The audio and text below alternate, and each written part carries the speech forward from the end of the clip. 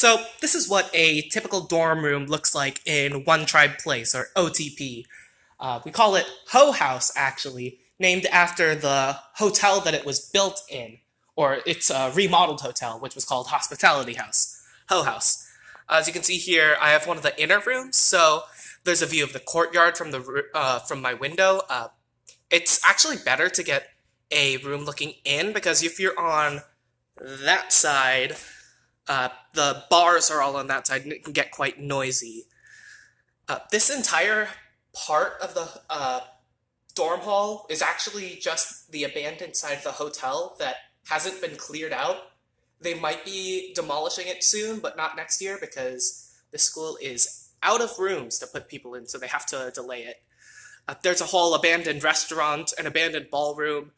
I've got a picture of the abandoned ballroom before they locked it up. I took a picture, so I'll put that up on the screen right now. But yeah, that's what the window view looks like from the second floor.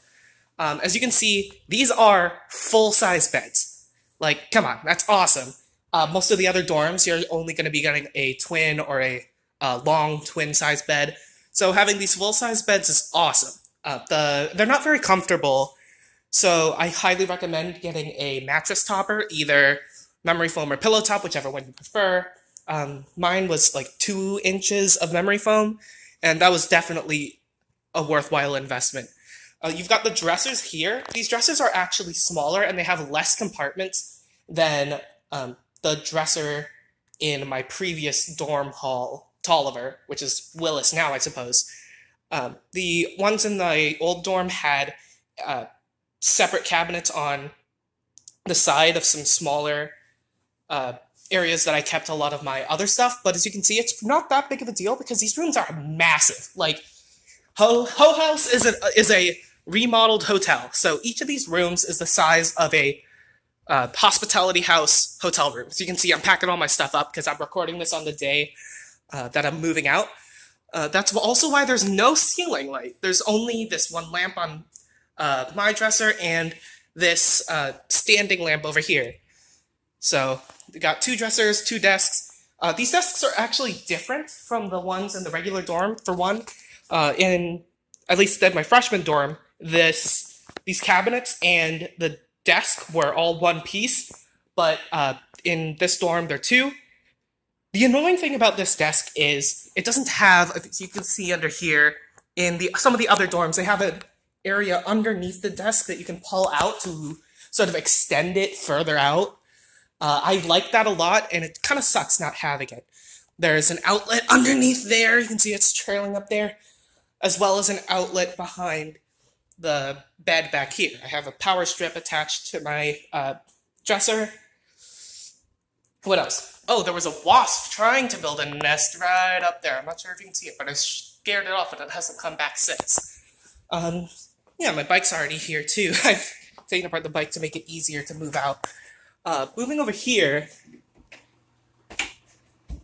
so this is the closet area. It's actually quite large, definitely more space than my freshman dorm hall, and it's also got this shelf up here, which is why having the smaller dressers isn't that big of a deal, because there's just so much space that you can use to store things, either in this closet area or in the bathroom. So the bathroom's great. Hey there. The shower is, it's a pretty typical shower. Let me focus up here. We never really had that many problems with hot water.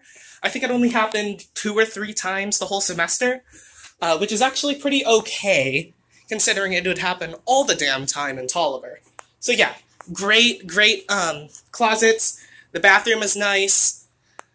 On the first floor, if you're worrying about toilet paper, on the first floor there's a closet where you can grab toilet paper from. And, alright, I guess we'll just take a journey out to the hallway and find gotta make sure I can get back in my room. Yep, it's got one of these locks.